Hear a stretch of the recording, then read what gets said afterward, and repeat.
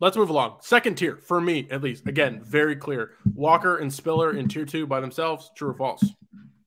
It's got to be true, but it's like wide receivers, where after the top tier of Breece Hall, it gets real iffy for me. But yeah, I think you got to put those guys in the second tier because they're going to get second round or third round draft capital at worst. Okay, and how are you handling like Spiller? You know, the lack of combine here. Like, you know, I feel like it was a clear Breece Hall, Spiller, Walker. Mm-hmm. After the combine, Walker tested well. Spiller not so much because you just didn't.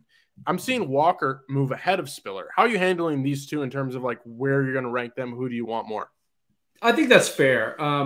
Walker's biggest concern to me is like, I'm not sure he's going to be a pass catcher. And then he's like 211 pounds, won't catch passes. So where does he fit? And he's like a bit of a tweener. He's super fast and he runs well. He's got good running back skills.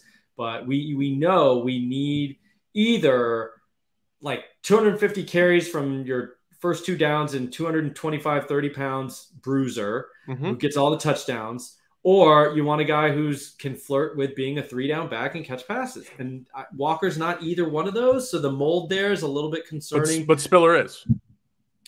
Spiller is, but I think he's unathletic. I mean, I think here's the thing with that's kind of, some people would say that's a hot take. So let's dive into that a little bit there. I think I've always been a little bit worried about his burst, his twitch. I've always thought he was just a little bit goopy is a word I would use, with how he runs. Okay.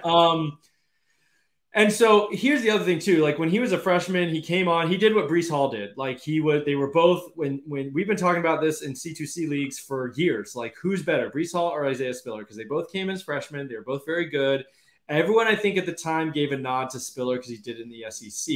Mm-hmm. The difference is Hall kept getting better, and Spiller kind of plateaued, like kind of leveled up. He plateaued after his freshman year from an efficiency standpoint, and honestly from like a pure volume standpoint, because they recruited some other guys. They found a guy who's a better pass catcher, so they kind of started using him more.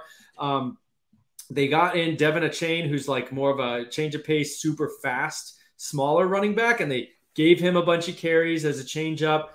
So like he just didn't I think it's clear with how he was used at Texas A&M, he's not a do-it-all running back. So you think Spiller might just not be that dude. Breece Hall's that dude. Spiller might just not. That's how I feel. I think Spiller's ceiling, if you really want to dream on a perfect scenario, I think he goes to a team that has nobody else in the backfield and he gives you like volume associated fantasy points like a David Montgomery. But I thought he would be better than that years ago. I think at this point, he's like, if he gets 300 touches, he can put up fantasy points. But who can't? Who can't do that? Right. Yeah. I mean, that's a great point. I mean, and the Bears drafted Montgomery and they kind of they traded up in the 3rd round. They drafted Montgomery and from day one, they're like, we love David Montgomery. That's great. If someone But he's okay. But he's okay. Yeah, if someone's going to give him all the touches, sure, but then you're banking on knowing what the coaching is going to do with him, and I don't think so. Here's the difference: Breece Hall walks on an NFL team. I think he earns the touches because he's so freaking good. I think Spiller, you can't guarantee he's going to earn them. He may fall into touches, but I don't have confidence he's going to come in and everyone's going to be like, oh my God, we have to feed this guy. Understood.